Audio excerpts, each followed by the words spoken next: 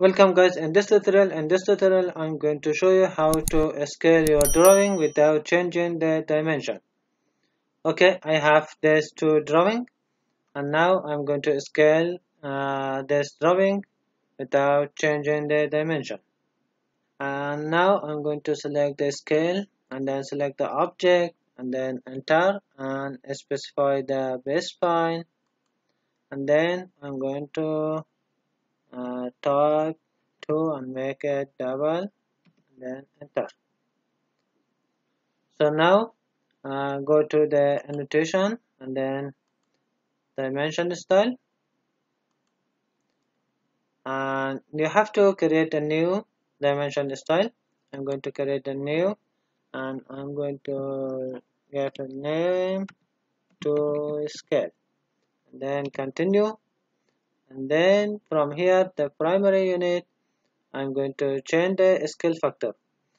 In my case there is I make it double, and now if you divide it to 1 to 2 it becomes 0.5, and then okay, and then I'm going to set current this and then close, and now select the dimension and then from annotation select to scale.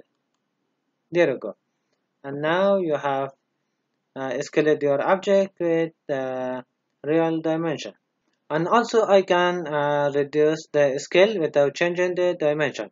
For example, and now I'm going to change this scale, and I'm going to select scale and then select the object and then enter and then specify the base point, and then I'm going to reduce to 0.5, then enter.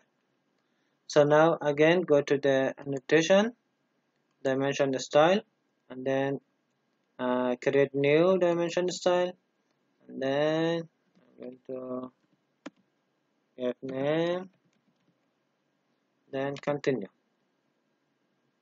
Again from primary unit you have to change your scale factor.